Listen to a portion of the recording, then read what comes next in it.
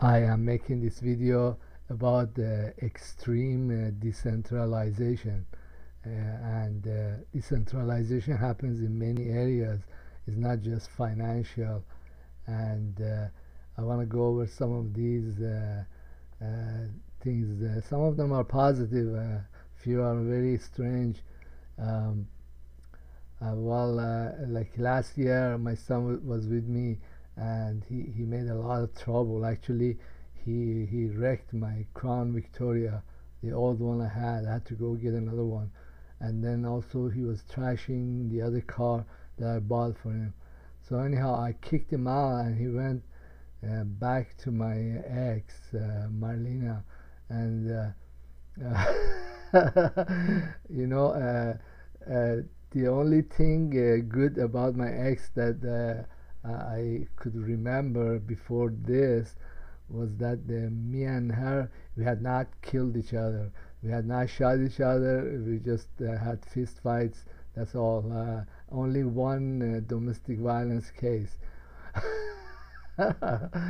Anyhow, so suddenly she took him in. He made a lot of trouble for her too, and then I guess he stopped doing drugs because he overdosed and ended up in what is it, mental ward for a week or two. So he's really scared now. He doesn't want to do any more drugs, and she's kind of taking care of him and watching over him and all that. So a chick that I would never even take her phone call, let alone give her money or talk to her or be on a talking basis with her. Suddenly she acquire value now. Like she has become important after what, since uh, 2000. That's like 17 years. I didn't even want to hear from her. And I kind of patched things up and uh, paid my son some money, keep in touch with him. He's like investing in crypto, and then I'm giving her a little bit of money, and suddenly, like last week, I found myself telling her, hey, I wanna give you like some money to put on a new car because my son, he keeps wrecking cars. He cannot be trusted. I said, you guys need at least one car that's in the family, and you can have access if something else happen. You can go around. So basically, what has happened is we are kind of the most dysfunctional family in the history of the world is basically functioning like a family again, even though he doesn't live here and she's never coming back, but we are still kind of doing some of the stuff that the family supposedly is supposed to do or does. So I feel good about it. I feel good about giving her money, or giving her a car dealer so she can go get another car, and also give money to him to keep him off my back. And well, this is basically the exact thing that has been going on in the last 20 years, that I'm paying bribe money to be left alone, to be at peace, and to know that they are not killing each other or killing me or nothing. They're kind of going along and they're working. It's kind of things have simmered down and is normal. So this is very beautiful, and it is I think the first example of decentralized family. That's a real blessing from the divine. I have a family, and we're doing all this stuff, but they are in a far away place. I'm far from them. They don't know my address, but I know their address and their PayPal number. We can transact business and talk to each other on the phone. This is great.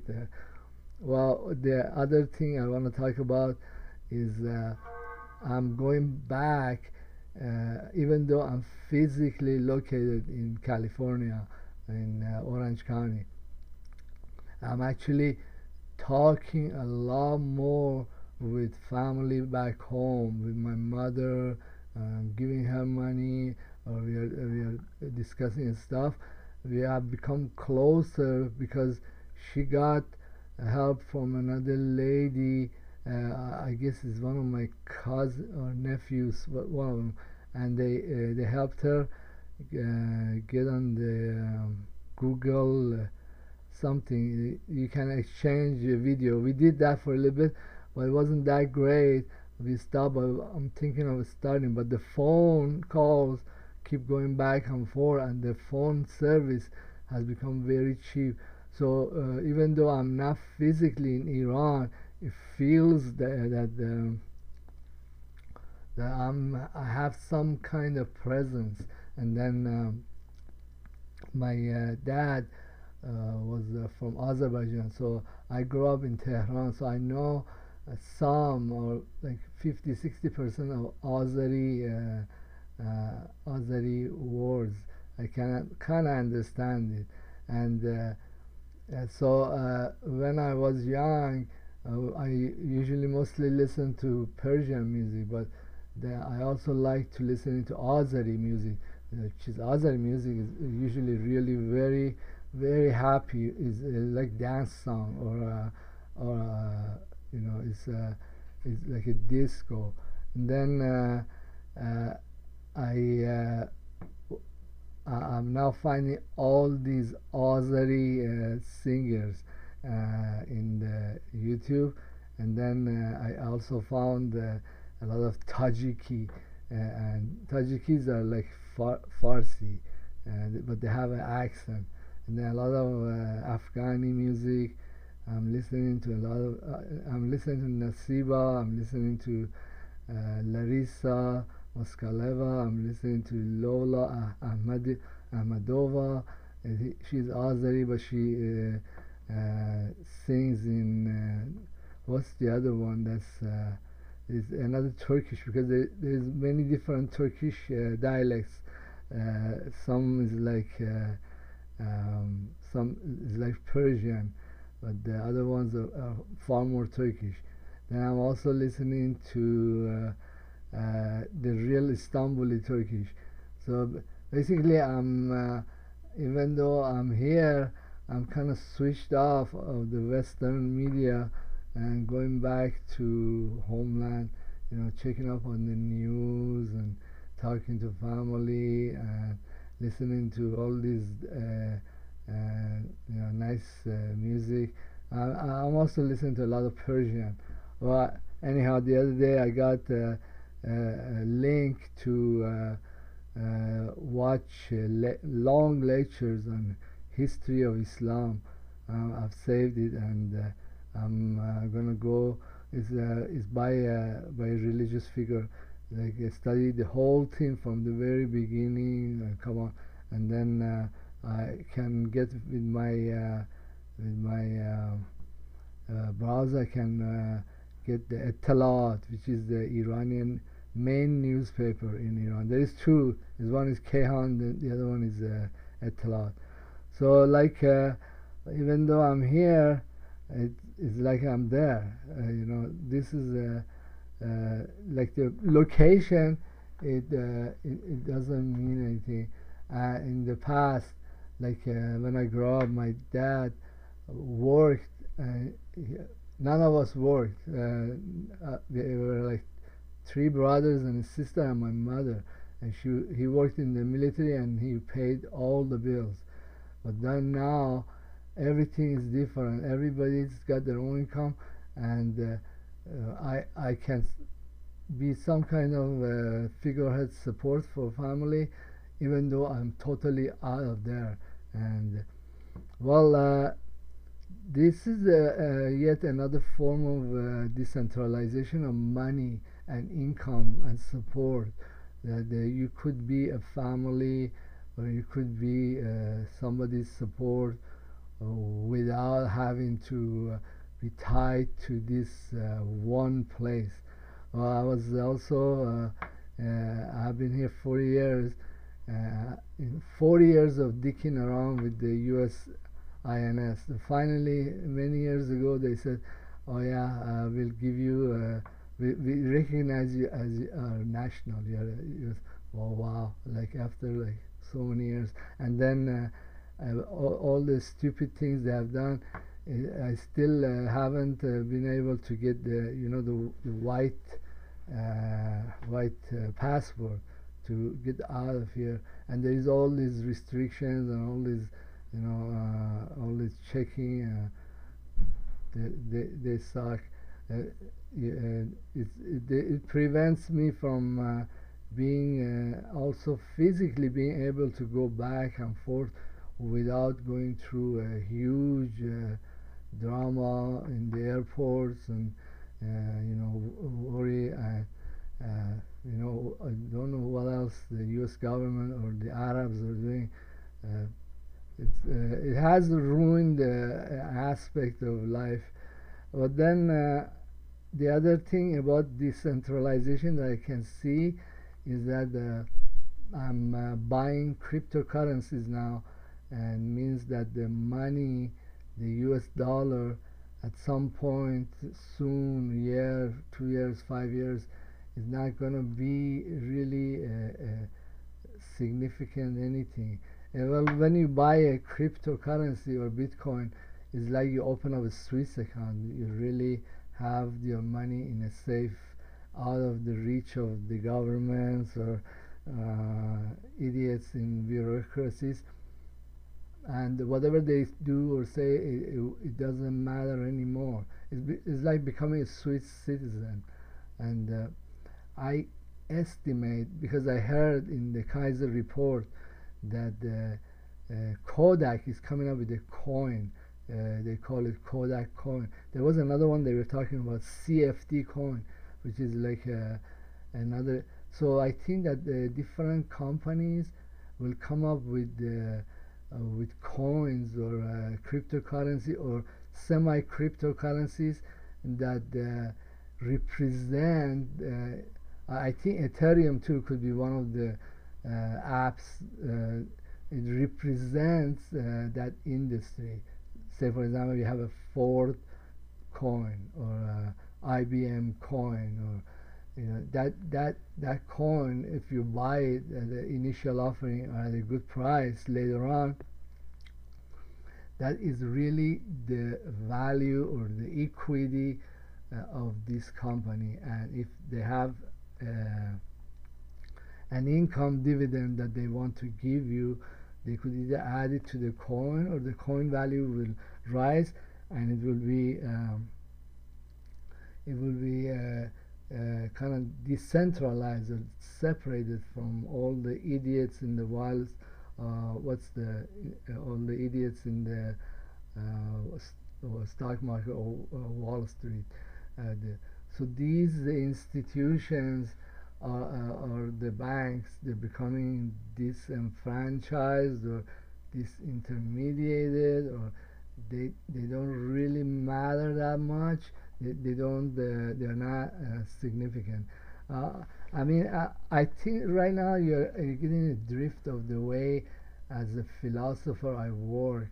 I take the stuff that's happening in a very small economic unit. It's basically me and what I do with the outside world.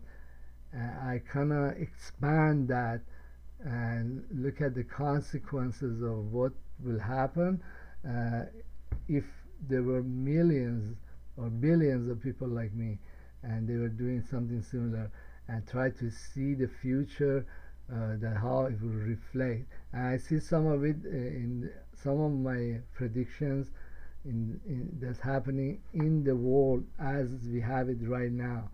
Then what I think is happening, Well, let me tell you about the Ethereum. I think the apps for Ethereum or smart contracts, they can replace a lot of functions that society has, like taking polls, let's see, voting.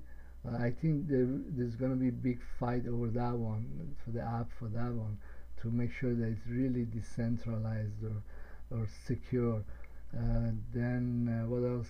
Voting, buying stuff, selling stuff, offering services, even legal services. They can become an app that you hire an attorney, you make a contract with him, and each part of the contract he fulfills, you give him some money for that part.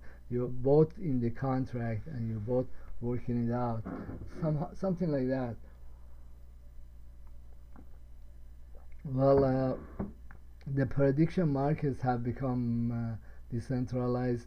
It used to be like a stock market, but then the government, Obama's government, came in and shut a few of them down, or they shut down the sports betting prediction markets, because the government, I don't think, likes uh, markets like that correctly predict things that will happen. Say, for example, there are two candidates, and the prediction market has acquired a very good reputation as predicting that one will win. Okay, but that kind of impacts the society. It's like a foreknowledge. So when somebody is voting, say somebody is voting for Obama versus somebody else, and then they find out through the prediction market that Obama is going to lose, but the Clintons are going to win. So they say, oh shit, well, he's going to lose, so why should I throw my vote away and let me just give it to Clinton? And then the prediction market wasn't really all that reliable, or it was rigged by some company. I think there is going to be like a fight over this too. Then a candidate will get votes that she really didn't deserve.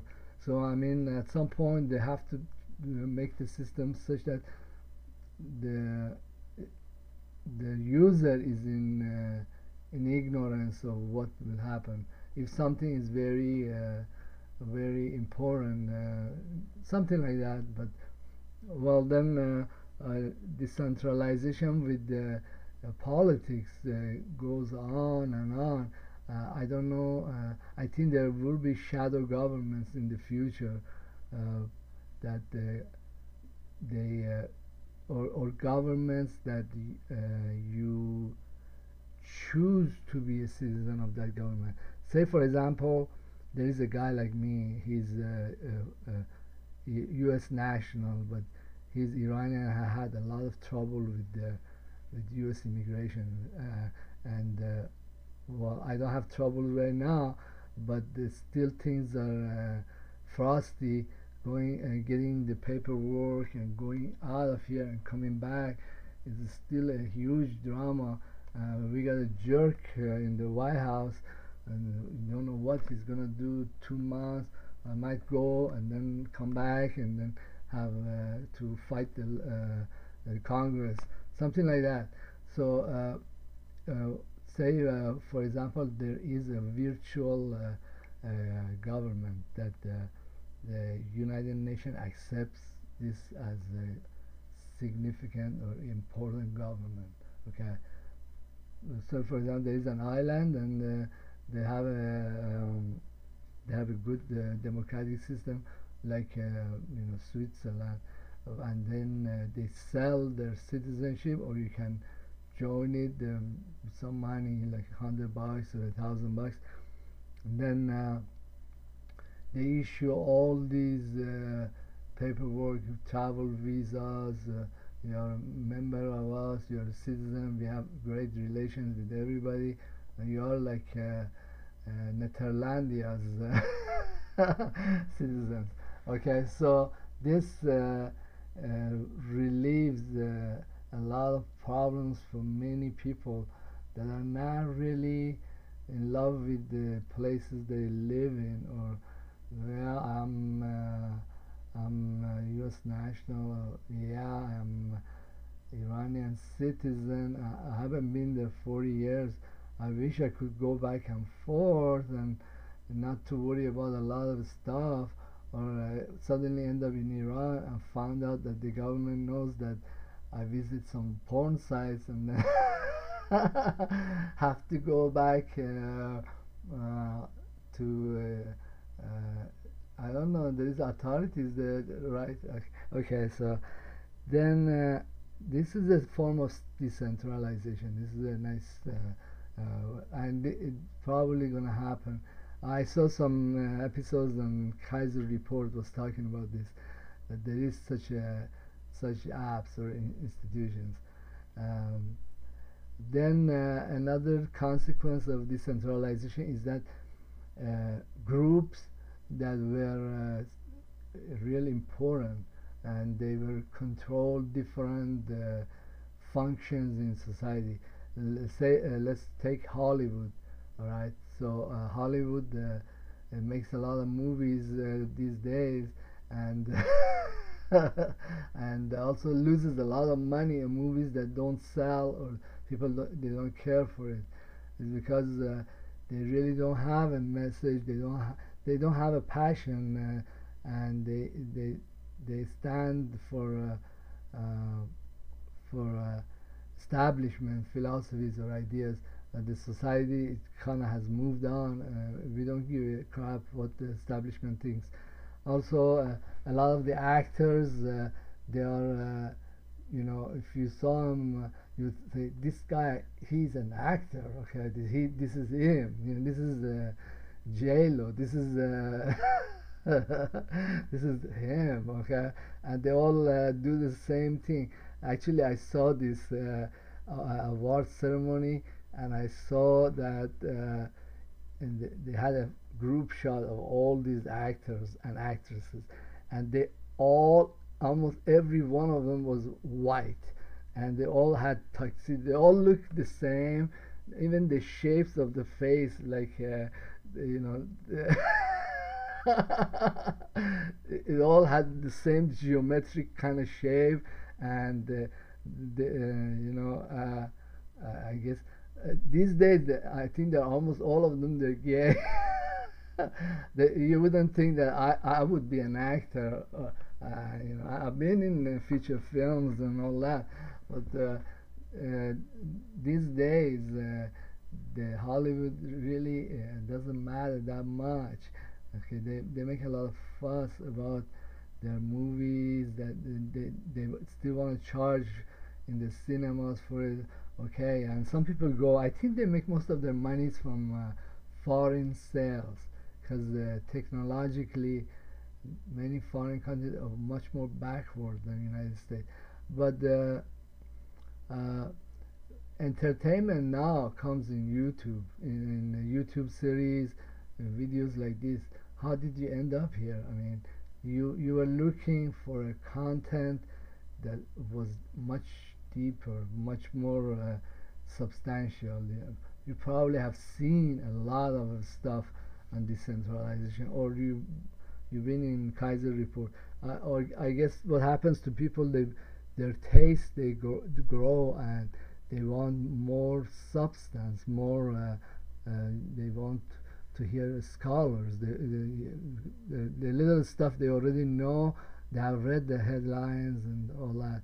So this is a very nice decentralization, that like a scholar or a psychic like me can come in with a few dollars. I mean, the cost is almost zero to publish, and a lot of people have access to these ideas. And it's just, but then what happens is that the established institutions like Hollywood itself, I would dare to say that a lot of universities and colleges and you know, the scholars that were confined to those places, they they find themselves under siege, because say I wanted to study something very exotic, and I wanted to study like let's say advanced calculus, partial differential equations, or how to set up sets of partial differential equations that can only be solved by computers in a Monte Carlo method, right? So I could type in those keywords and get many different YouTubes. I will pick out the most visited sites, which usually are the simplest, and this will give me an advantage because say for example you are in a university and a full professor is teaching you this method, okay, and it's how to set up partial differential equations to be solved by this method. So usually it's very deep, and right away it goes into many details, and you miss the main headlines of what this particular subject means. But when you go into YouTube and you have like million or 10,000 pages that have this subject, usually you pick out the main ones, and you get the simpler overview, and then you can progress down to the ones that are much more scholarly and get a more in-depth view of this topic. And then even if you are not happy, then well, there are methods in Google that you can access a lot of articles, and you can follow the same route, or pick out the articles that are in PDF that are just the most complete and comprehensive, with all the equations and all that, how to do it. Basically, you can get the whole enchilada. It's like you go to take a graduate course, but in the graduate course, in the first couple of weeks they review almost all the topic, but they're only in the most general form, and then after the third week you get into the most complex aspects of each subtopic. Anyhow, this is a decentralization, and it's very nice, and it also doesn't cost you anything. You know, I used to set up time and pay for gas, make sure I have a good running car, and go to Cal State Long Beach, attend the lecture. Usually I waste at least an hour, maybe almost always more, just going there and waiting in the empty hall for the professor to come in, and then have the lecture, and then take me at least an hour. Well, this was usually a 4 or 5 hours route to take one course, or I usually try to make 2 courses, so I have time. All the travel time wouldn't be wasted. So, and I couldn't take more than like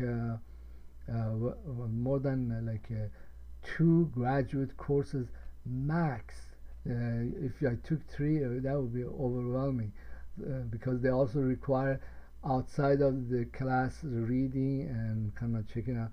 But this way, with YouTube, with all the lectures from MIT being on the YouTube, it just is a breeze. You can go through many topics or ideas. So what it has done also, it kind of has made me into like an information junkie.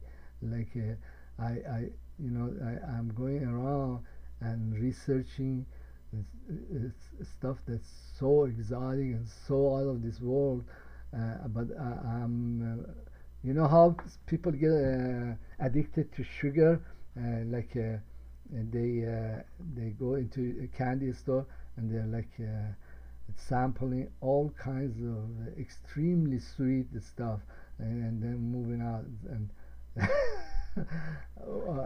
well, you are not okay to call me bipolar, okay? That's an insult, right? Then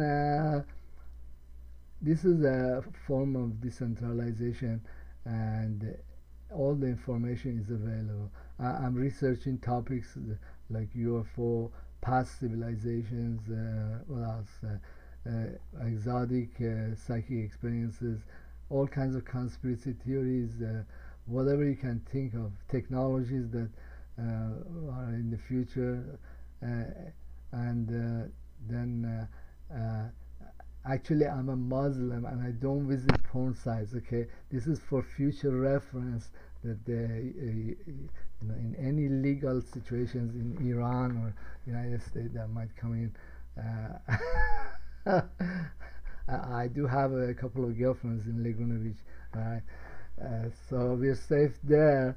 Then banking services and other services are migrating to the internet, and making money has become harder, but because you still have to be in the real world, but it doesn't have to stay that way, because all the equity from industries, from companies, are migrating into the crypto world, into Ethereum, and then so anybody can kind of make a few clicks and buy them, and so the the industry in United States that was owned and operated by the Jews and France and few special people is getting out of those halls in New York, or JP Morgan, and anybody, and it's safe because the equity is in a crypto form, and these guys, they cannot publish more of it, or do, I mean, you have the choice. If you don't want coins that are not totally crypto, you can just say, hey, I'm not going to buy coins or contracts that are not entirely crypto. I have a choice. This is my money, and I don't want the company be able to publish more of these shares. Once you sell me 11 million shares, I want to sit on them. These are my equity.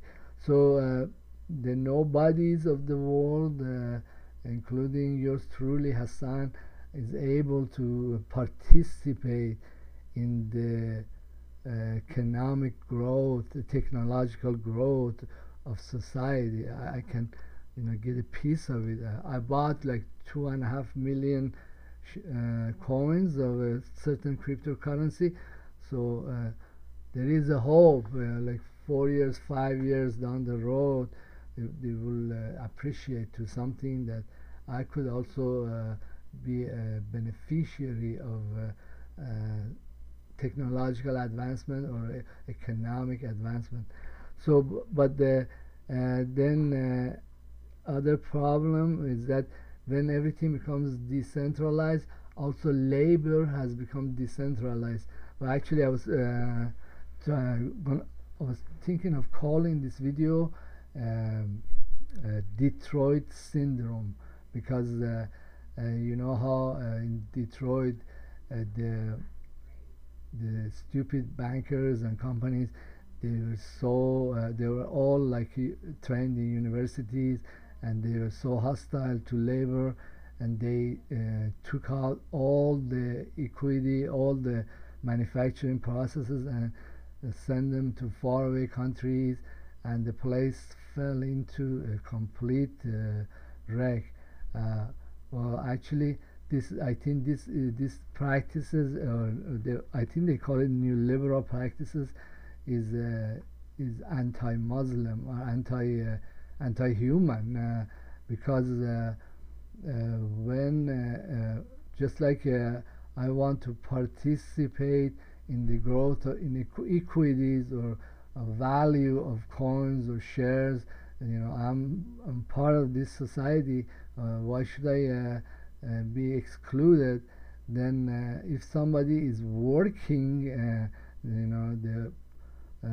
they should be also some form of beneficiary of the growth of that industry, and the rug shouldn't be pulled from under their feet and be sent to faraway country.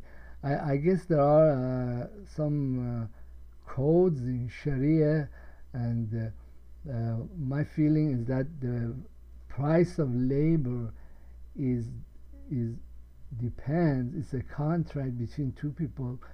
It depends on goodwill, acceptance of between those two individuals, which means that say for example you are operating in Switzerland, and Swiss people, they like each other a lot more than the Americans like each other, and they don't want to pay 8 franc or so for labor for the guy that sells coffee. They want to pay 20 franc, because they feel that hey, you're one of us, and why should you be impoverished? And there are some companies that are like that. They're socially responsible. It has nothing to do with technology or the fact that you could screw your neighbor and get away. It's more well, the Muslims, they have a name for it. It's called ihsan, which means like work and labor and charity. They're really the same thing, because labor or worker is also one of you. Is really you or somebody very much like you, and you should not impoverish them. You should not. If there are companies in the United States that are making products or services, and Americans, I'm not fond of white Americans, but we have done business. We are neighbors, right?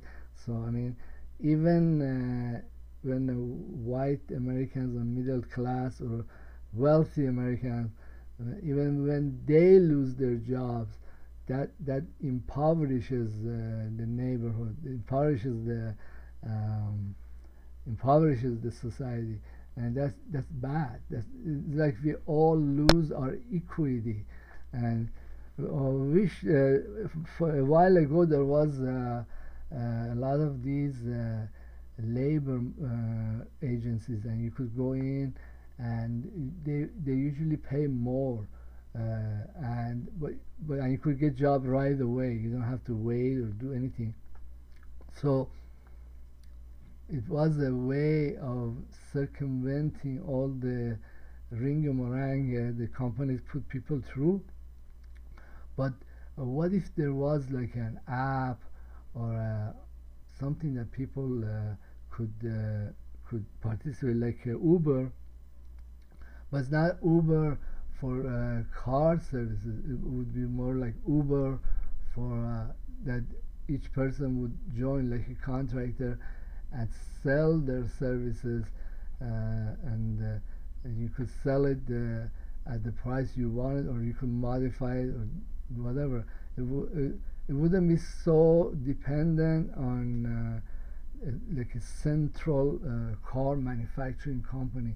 You have to be at their good graces, or a central bank or a central this and that. So what if there wasn't a central anything, and there was everything was decentralized, even jobs, and the only thing that this app is doing is searching out in the world and see who will pay the highest price. If you're like a shit collector like me, I want to collect all kinds of shit from people's garden. Okay, I want to dig out their worms.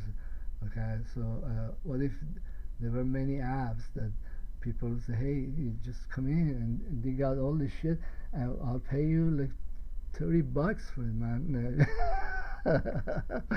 An hour. Okay, so I'm looking forward to such decentralization, and also some jobs you cannot mistreat employees. They, some are very established trades, and they know how to kick your ass too. So this is something that unemployed philosophy can sit and think about.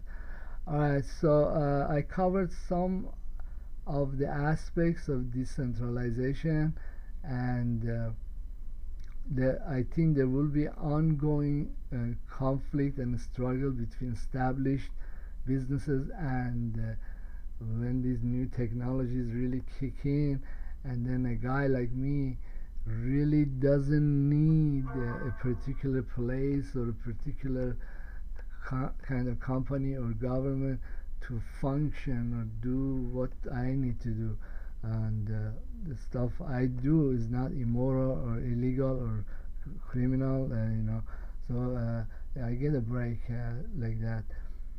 Also, I want to mention one last before I close this video, and is the fact that there is so much decentralization. You really don't need to be in a particular neighborhood or a particular place. So I'm thinking of moving into a cheaper place. Well, right now I'm in Rancho Santa Margarita. I'm thinking of like finding cheaper places either south or go to Santa Ana, where I had office there before. As long as place is marginally safe and I have a lock on the door, if I pay less and I get a bigger place, I think other people they would start thinking like me and move more into rural areas, into smaller towns, to get the bigger places. And I mean, if you had a steady income like me, that's also a consideration. Well, thank you for being in my video channel. Most of my stuff is research and a lot of thinking. Please subscribe. Have a great day.